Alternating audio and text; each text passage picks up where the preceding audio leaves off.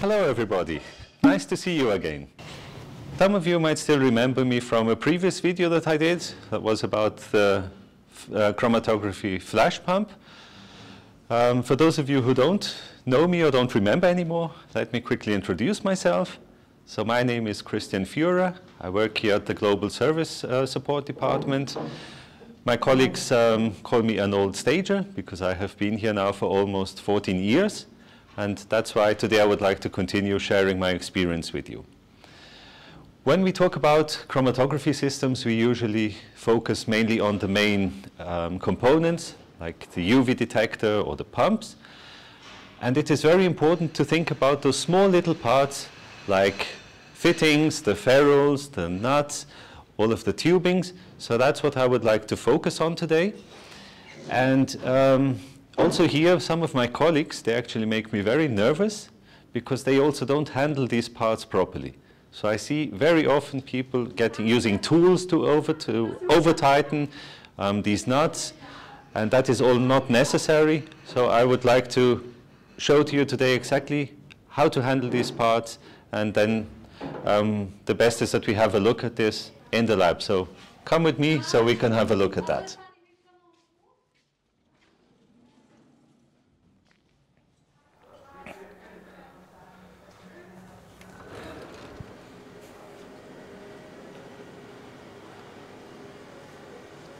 Now I would like to show you the main materials that are used on our flash and prep systems. Also the main difference between both of them, just for you to remember. On flash we have higher flow rates and lower pressures, and on the prep you typically have lower flow rates and higher pressures. That is also why, for example, here on the flash system you can see that all of the lines or the hoses, they are typically made out of FEP or ETFE, and the same is for the fittings. They are typically made out of PEEK. If we then have a look here on the prep system, then you see straight away that all of the lines, so here the tubes, they are made out of stainless steel, where you have these higher pressures, and also the fittings or these nuts, they are also made out of steel.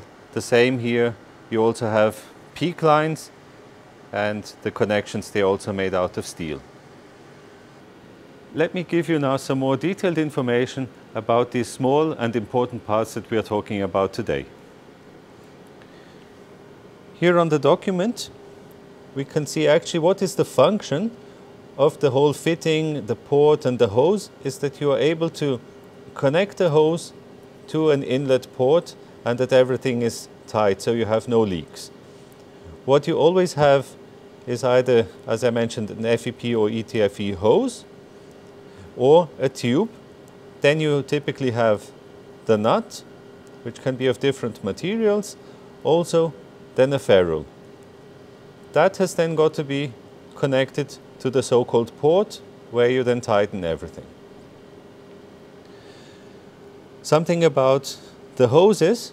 The hoses we have then also in many different sizes, and here we have just listed them in inches and also millimeters, so you have an idea.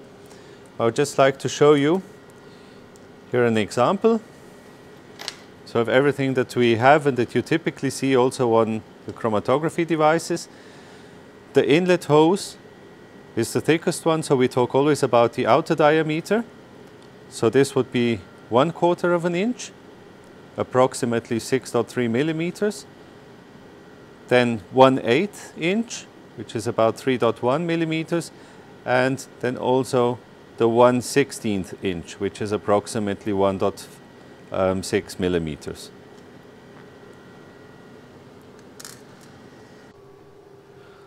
Let's now have a closer look here at the fittings, which are available in several different sizes, materials, configurations. The main difference is, you can see these four, they have the so-called knurled head, which is meant to be only tightened by hand, so no use of tools for tightening, and they are typically used on the flash system. Then we have this one here on the right, the stainless steel fitting, which has a hex head, and this requires an appropriate wrench for tightening. Then we have the ferrule, here which you can see. It's separate, and that means these are the two-piece fittings, and these ones which already have the ferrule integrated in the head, these are the one-piece fittings. On the prep, you will always find the two-piece fittings. Another difference is these here have a flat bottom or cone-shaped. And then on the different hoses, when they are assembled, as you can see here, that's what it looks like when it's been properly assembled onto a hose. So the one, the nut, and here the ferrule. These we just have in different configurations. As you can see, this is a bigger one, which is typically used for the solvent inlet. It has a thicker inner diameter. Or then, as we can see here on the PEEK hose, so here you have the one-piece fitting made out of PEEK with the cone shape. Or what you might also encounter is that you have here also on the same PEEK hose, you have then the stainless steel fitting with also the cone-shaped ferrule. Let's now talk about hoses and tubings. The hose, as you can see, is typically made out of FEP or ETFE. This is for the flash systems and has a slightly bigger inner diameter because of the higher flow rates. Then we have here the tube, which is typically made out of stainless steel, used for the prep systems and has a smaller inner diameter.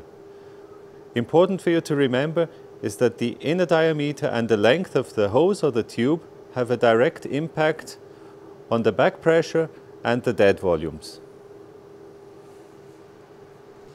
So to avoid problems with, for example, wrong flow rates, high back pressures or air bubbles in the hoses and tubings, it's very important that these have been prepared correctly.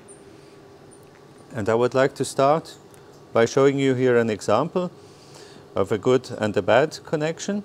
So here on the top, as we can see, this hose has not been cut straight. So here for sure you will have leaks or air bubbles in the lines. The lower one, you can see the hose and the end of the fitting, they are flush, and that is how the hose and fitting should be assembled. To correct this kind of situation, you have to cut this bad piece of hose off using an appropriate cutter. Just fit it here into the cutter, press, and now you can see here you have a clean and straight cut. Then you have to install a new fitting. I usually just put it here on the hose, and to make sure that everything is flush, I just push it then here against a clean and straight surface. That's what it looks like. As we have learned also before, you know that these knurl head fittings, they have to be hand tight, so I will show you what that means here using the solid loader. So you just have to screw the fitting into the port until you feel that it's reached the end. Make sure the hose stays in place, and then with just over half a turn, that should be enough to fix the hose here into the fitting, and then everything will remain tight.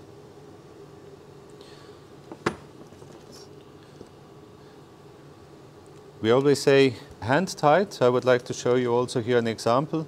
What happens if you over tighten the fittings?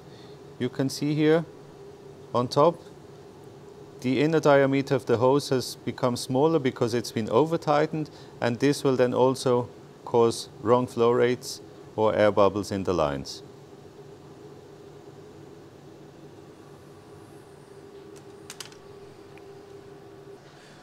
For the stainless steel tubings, if necessary, you can also cut this tube with an appropriate cutter.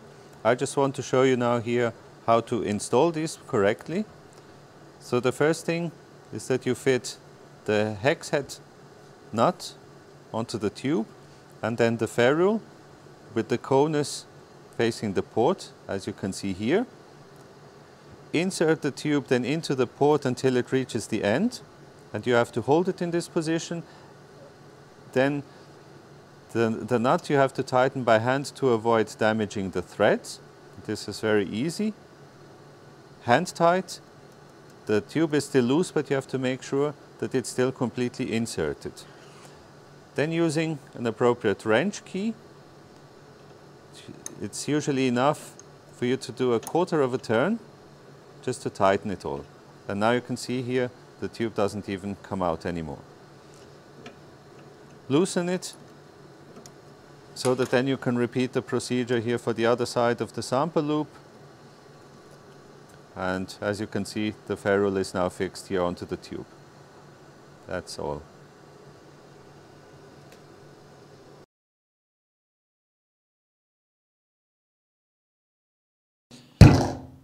I hope now after watching this video, I will no longer be nervous, because you will also understand the importance of these small parts, which are very important for the chromatography system.